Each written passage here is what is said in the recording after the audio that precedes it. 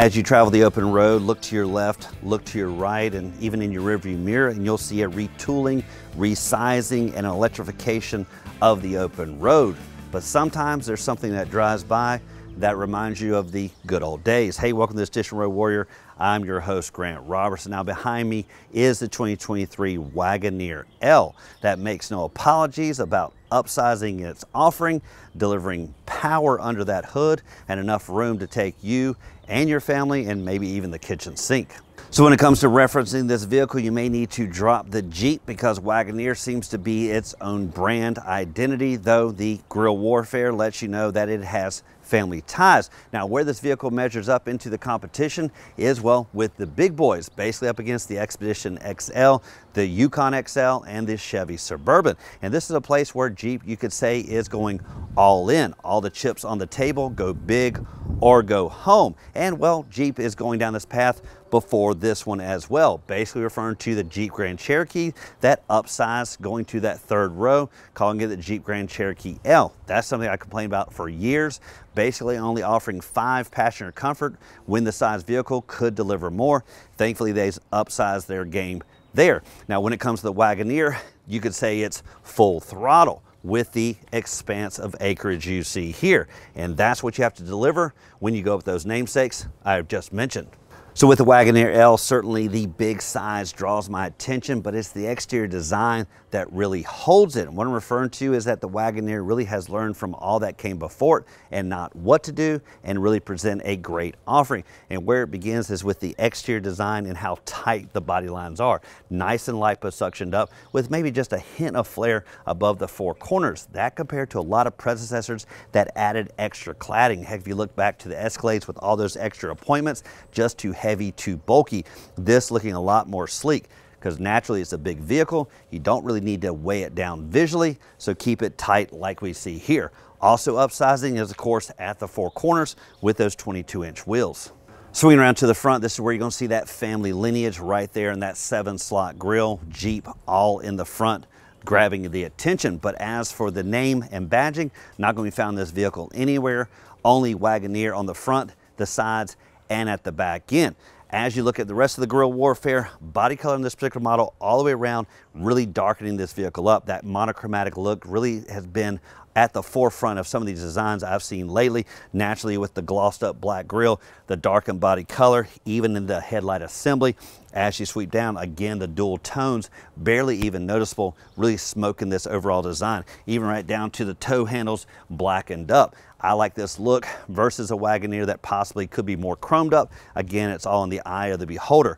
Lastly is the headlight assembly, really sweeping across, menacing look you've seen across the industry, SUVs, trucks, really going to a stacked approach. This menacing look really sets the tone. Of course, fog lights down low. If you notice over the guerrilla warfare, really tight body lines means no front traditional bumper. That's the case back here at the back. No extra overhang. About the only overhang you're going to find is in those side step rails. As for the rest of the design, you're really seeing nice body color all the way around. This has the Carbide edition, which means darkened accents around the windows, even down to the Wagoneer, and of course all the glossy culminates nicely with this darkened look. Now this vehicle is fashioned after your traditional shoe box, but it doesn't make any apologies because it rather delivers straight boxy body lines versus cutting corners, which would compromise the interior functionality like a vehicle like this wants to deliver. Lastly is safety. With the overall size of this vehicle, well, there could be some white knuckling affair there behind the wheel. So of course, to, well, downscale the overall size of this is the surround view on this vehicle. Cameras on the mirrors at the front and at the back, which pretty much means you can dive this vehicle into any tight spots, which makes it so much easier for anyone a little bit nervous there in the pilot position. Now, what this vehicle is, how it measures up, and well, just trying to figure that out was quite difficult because, well, there's just so many nameplates that go with this vehicle. The Wagoneer is just one. Grand Wagoneer is another. This is the Wagoneer L, so that's another as well. Then you have the series 1, 2, and 3. You have some other weird names that go along with the Grand Wagoneer. But all that said, well, I just want to get down to the form and function. And with that, I finally maybe did. This vehicle back here delivering great cargo once you get to the numbers. Now, first off, how to get there is of course a power rear hatch to be expected on a classic vehicle like this. I like the fact that it gives you a huge offering when it comes to this overhang, though I'd say it is kind of a headbanging affair at just my 6'2". But once you slide inside, what you're seeing is around about 27 cubic feet of space behind the third row. As you lay the third row flat, it's going to go to about 70 cubic feet, with everything laid flat around about 116 cubic feet. Now, this is arguably going to be a little bit smaller than my Yukon XL, but if you get into those kind of microscopic details, either one of them really measuring up. Now let's go to the exterior numbers and look and see the overall length. Again, trying to get true numbers on this vehicle, I found another place where it said 42 cubic feet behind the third row, so 27, 42, well, it's about this much space. So when it comes to overall size, well, your guess is as good as mine, because I can't make heads or tails between a Wagoneer L, a Wagoneer, a Grand Wagoneer. There's just too many numbers out there and too many classifications for me to even really nail down. So I took the old measuring tape and got a roundabout. Basically, overall, this vehicle is around about 215 inches long, wheelbase around about 131, give or take a couple of inches. As for width, somewhere between 83 and 87 inches wide with the mirrors as you see it, and height around about 75, 76 inches tall. I'm 6'2" if you just want to get a little bit of scale. But what I like is, well, those numbers, because, well, they deliver up. Now, some other numbers I saw is that the, well, L measures about, well, 12 inches longer than the standard model. With all that said, this is the big boy on the open road. I also heard that it, well, falls a little bit short of my own Yukon XL, but again, apples to apples, well, it's just one bite away from being sized up comparative to each other. But if you really want to know how this measures up, do about 400 Google searches like I did and figure out which one really fits your mold.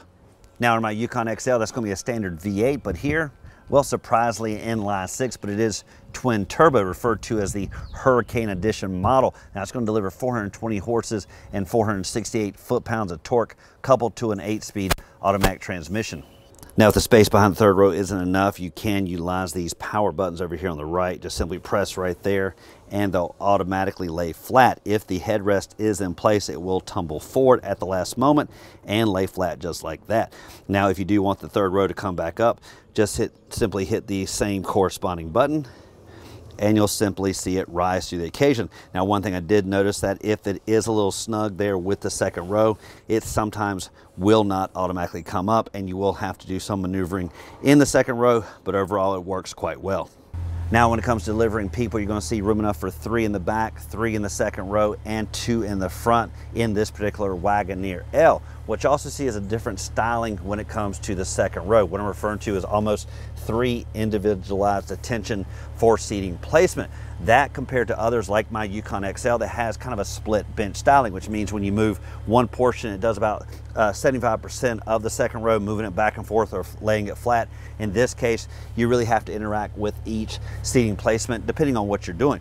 First off, what I like is the ease of access back here. It's about the most wide offering when it comes to getting back there. Well, all you have to do is just simply press this button right here.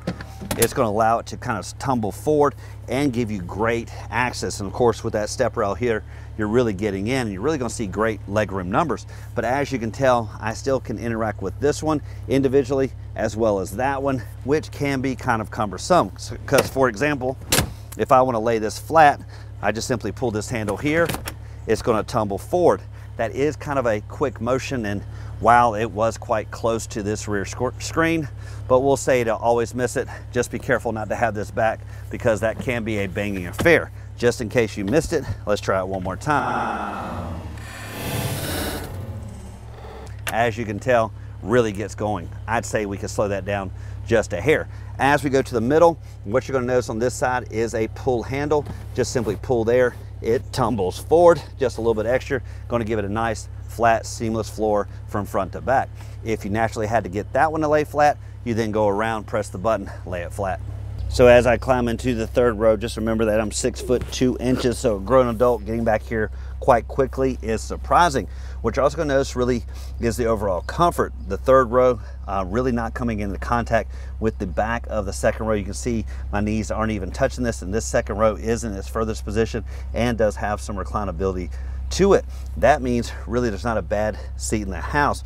What you also notice is with the headroom, this has that sunglass right here, sunroof, whatever you want to call it, really giving you a little bit of extra comfort so you don't feel squunched whatsoever.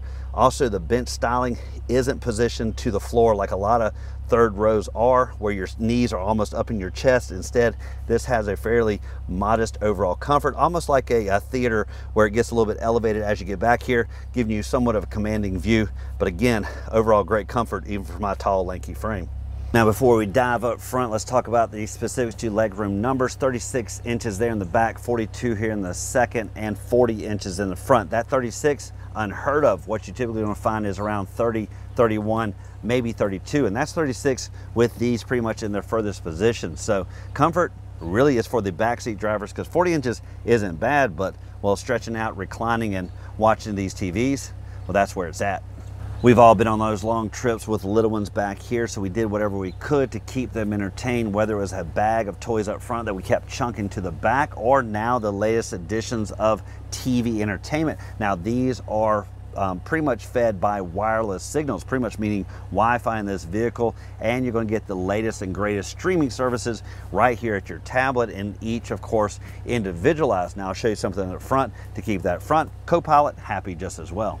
Tri-zone system to be expected on the vehicle this big. Dual zones up front, single zone back here, digital display up and down for temperature select, as well as mode select here in the middle, either straight venting or floor venting, as well as fan speed found in the form of these buttons on the side. If you want to have some extra heating things up, that's found in the heated seats on the outer side. Surprisingly, with the individualized attention in the middle, not sure why we couldn't go through across with heating things up.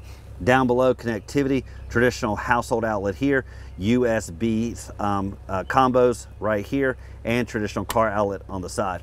First thing you'll notice when you climb inside is the huge infotainment system, really with shortcuts over here on the left and right, this being for heated and cooled seats for the driver and passenger, and other shortcuts. Now, this is the home screen, giving you kind of this 3-split widget.